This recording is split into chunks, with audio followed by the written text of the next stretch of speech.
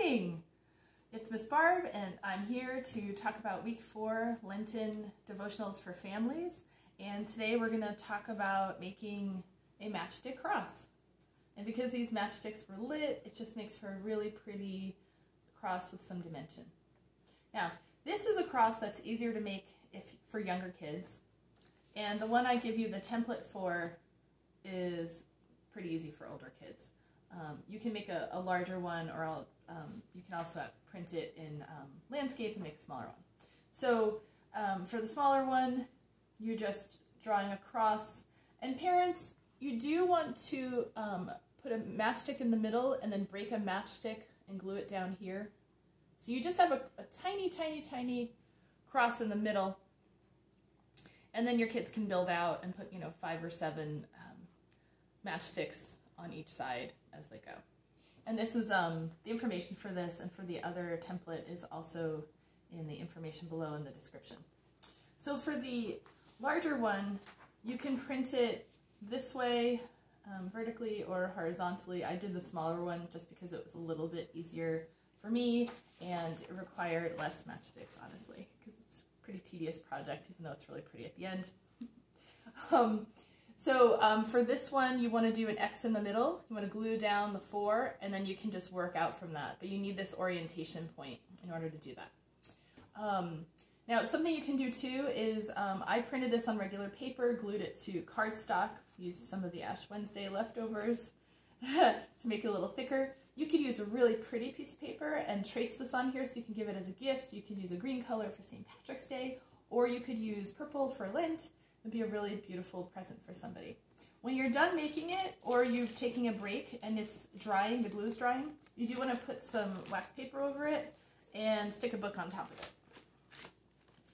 It will flatten more. It will dry in such a way that you won't have pieces falling off later on. Okay, so to the fire.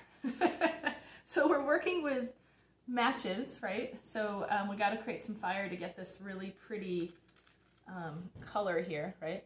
So what you can do is, with the 32 count matchsticks, you can actually just burn them in here. It's a lot less messy for parents if the parents burn them in here, and kids should not be burning the matches at all, at all, at all. So I'm going to show you how to do this one. Before I do that, I'm going to show you another way that they talk about. I'll just say that for any work with fire, it's better done on a concrete surface outside. I think that's just safer. You can work on a piece of tin foil. You can actually, that could be your surface. Keep water nearby, and I even keep a pot nearby if I just want to throw something in there and just get it off of even the concrete surface. And just burn in the metal piece, right? Okay, so the kind of fun big fire you can make, which is like a one-shot thing, it's really fast and then it's gone, has to be done on a concrete surface, and that would be using the 300 matches in the matchbox. Now, I didn't put all of them in here the way you're supposed to. I'm just going to show you though. So you're supposed to put them end to end, so that when you light them, you light, just stick a match in here and it lights the rest. You do want to do that on a flat surface. You do not want to be touching it while you light that ever, right?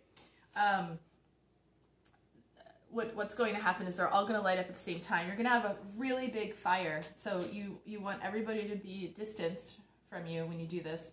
And then you may not even have time to close the box. It may actually just go out on its own. But you want to put it down on a surface, light it, and just let it go, okay?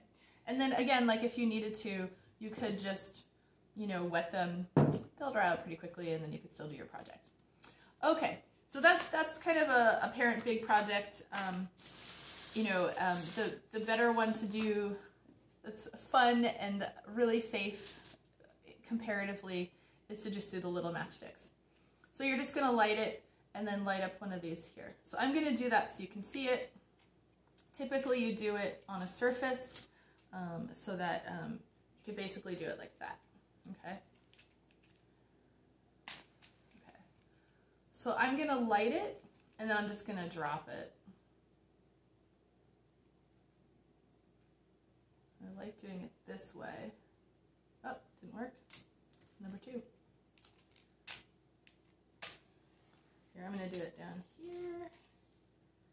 you'll see it go up, I think. There you go. Okay. So you can let it just burn out, and in fact it's almost burned out already here. What you can do is you can just, mom and dad, grandparents, you can just do that. See, the whole thing's gone, and you know, it's extinguished like that. So those are really easy to do. Again, on foil with water and something metal nearby, very close. You can just drop it in if you need to.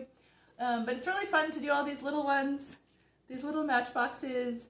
You get a lot of little flames. Everybody has some fun with it. And then you get to make some really gorgeous projects. Something like this. So I hope you enjoyed that. Check the description below for more information for the 2 different projects. And I hope you enjoy this week of Lent. Mwah. Bye-bye.